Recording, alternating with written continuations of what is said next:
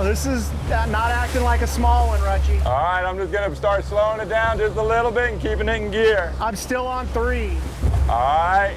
Catching wahoo is very different from catching a lot of fish, especially if we're trolling a big plug offshore for a tuna or whatever.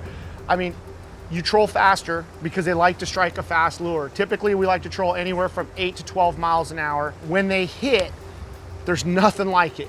A Wahoo Strike, the minute you get bit, you know what bit you. Looking out for buoys.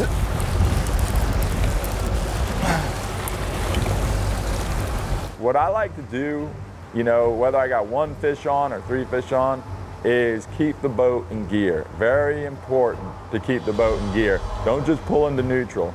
Just shook his head. He's coming slow and steady, but just got ahead of steam a little bit. Slow down a hair here. Yeah. Gently bring the fish to the boat with steady pressure. None of this stuff, none of that.